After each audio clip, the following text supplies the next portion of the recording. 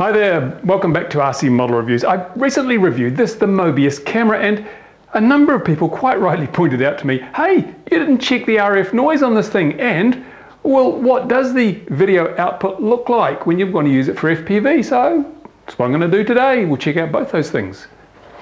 Rightio, here we go. We've got the Mobius here, it's turned off. I've got it just under the little stub antenna of the spectrum analyzer, so if there's any noise there, we will pick it up. Currently the noise floor is at minus 112 decibels, which is pretty quiet. There's not much noise on the band there. I've got the frequency set to 450 megahertz in the middle with a span of 50, so it goes from 425 to 475 megahertz. Covers that UHF band that people like to use for long range FPV. So I'm going to turn on the Mobius now, and remember our baseline is a minus 112 decibels. Whoa, look at that. There we go, that's jumped up.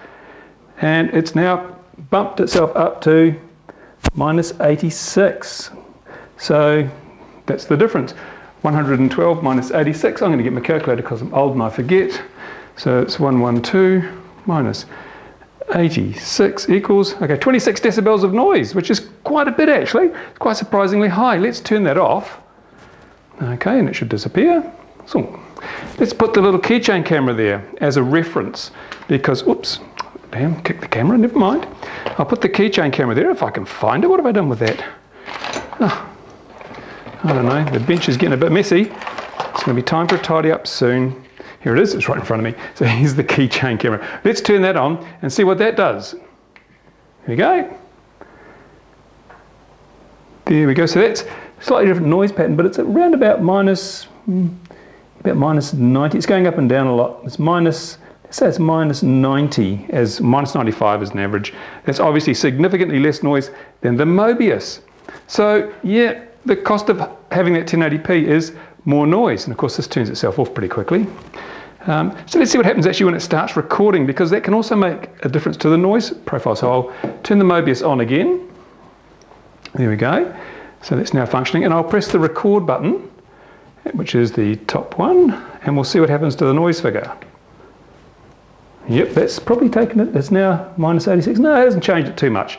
But let's have a look at the what other part of the band we're going to get noise on here. You can see there's that huge hump in the UHF band here, which is where we're centered, and we may also find that there's noise on the GPS band. So let's change the center frequency. Let's go up to,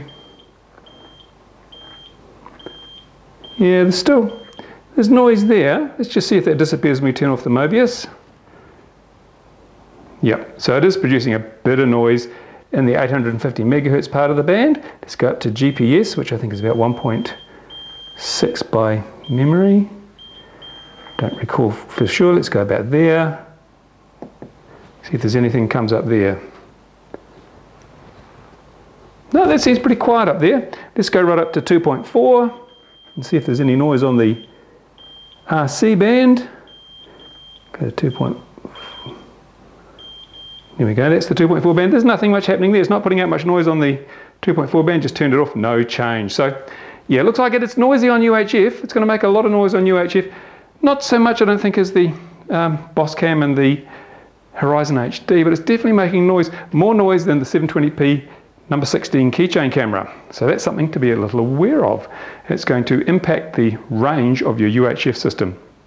I'll just give you a demonstration here of how things work and why it's important to get a good spacing. Let's just turn the frequency down again to, sorry about all the beeping, I should turn that off.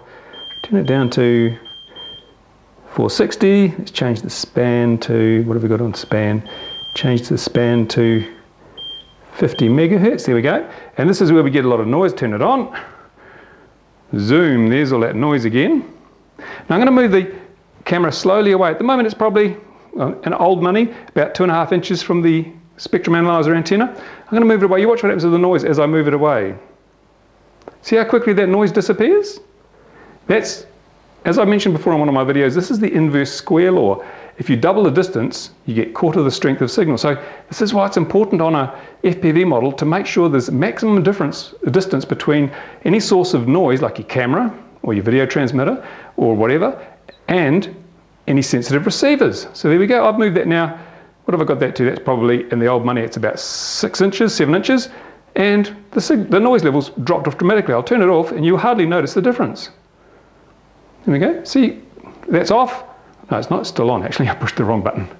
I was recording. There we go. Now, let's start again. That's off, and let's turn it on. Remember, it's just out here, just out of shot, I think. Turn it on. And now it's on.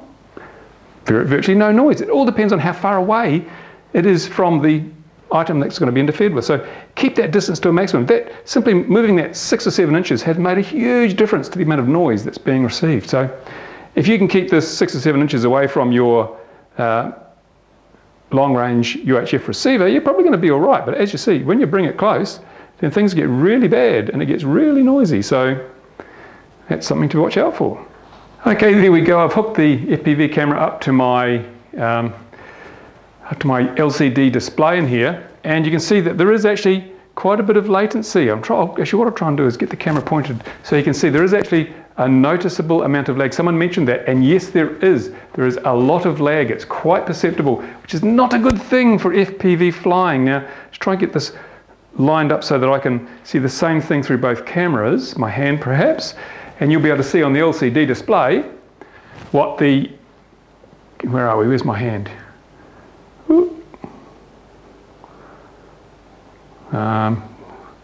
So, there we go. I'm looking at the wrong screen. No wonder it's all difficult. Look, so hopefully you can see the latency there. It's quite significant, isn't it?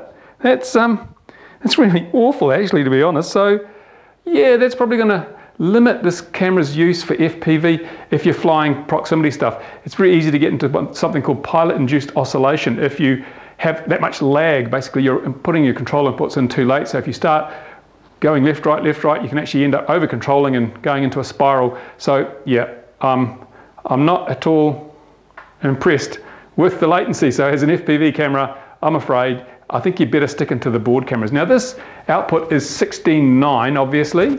It doesn't actually fill the full screen here. Notice that? It seems to be, I don't know what's going on there, a little bit odd. So if you're looking at that through the Sky Zone glasses or any FPV goggles, you're going to have this band of black top and bottom. You're wasting some of your screen real estate, which is not good. I would change this to the 4.3 output, but I don't have a computer here to do that with, because you've got to edit a little file or use a piece of software to change it. There's no on-screen menu for altering those things with the Mobius camera. But hey, all that aside, as an HD recording camera, this is a really brilliant little device. And as you saw, its ability to, or the noise output is limited really by distance. If you can get it further away from your sensitive electronics, your long-range FPV radio gear receiver, then you're probably going to have no problems. But yeah, in the meantime, it does have limitations for FPV. So I'd say stick with the 600 or 700, 800 TV line Sony board cameras and you'll get a much better experience. So there we go, that's part 2 of what was only going to be a 1-part review. There may be a part 3, we'll wait and see.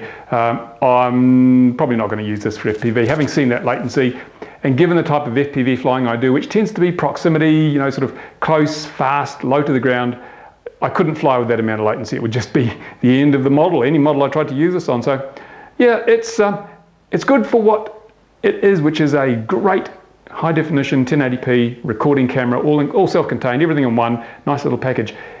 It's not an FPV camera in my book. I wouldn't use it for FPV. I'm sure some people do, and you get used to the lag and away you go, the latency.